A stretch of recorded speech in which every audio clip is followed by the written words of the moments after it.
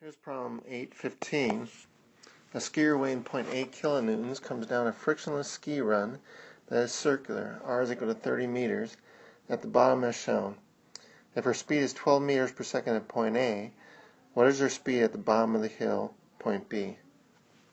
Alright, so we have 2 points here to consider already, point A and point B. We'll probably want to know what the difference in height is between those 2 points. If I select B as being my zero height, then I want to find out where A is above that.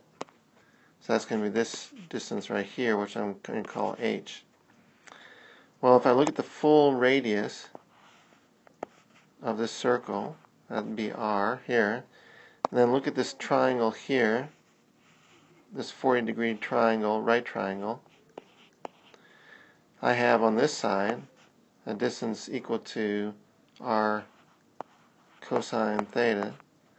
So the difference between those two is going to be H. In other words, H is going to equal R minus R cosine theta. In this case, that's going to be 30 meters minus 30 times the cosine of 40, and that is equal to 7.02 meters. Good to know.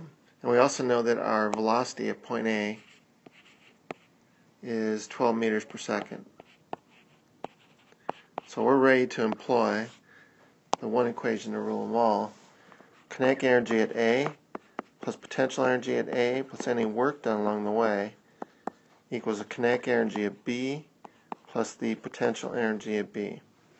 No springs to worry about, and no external forces to worry about, no friction either, so there's no work done along the way, and all of our potential energy will be gravitational. We do have kinetic energy at A, but we don't have potential energy at B because that's our lowest height. So we define that to be 0, and there's no springs to worry about. So what we're left with is 1/2 the mass times the velocity at A squared plus our gravitational potential energy at A, mgh, is equal to the kinetic energy at B, 1/2 mass times the velocity at B squared. And we want to find the velocity, the speed, at the bottom of the hill, which is point B. Looking at this, we can eliminate mass because it's in each one of these terms. This is not always possible, but it's great to have now. Let's multiply both sides by 2 and take the square root. So we have the velocity of B is going to equal the velocity at A squared plus 2gh, all this square root. So that's going to equal 12 squared plus 2 times 9.8 times 7.02, all this square root. And what's that? 16.78, or we'll say 16.8 meters per second. So using the one equation to rule them all, the velocity, the speed at point B is 16.8 meters per second. Answer.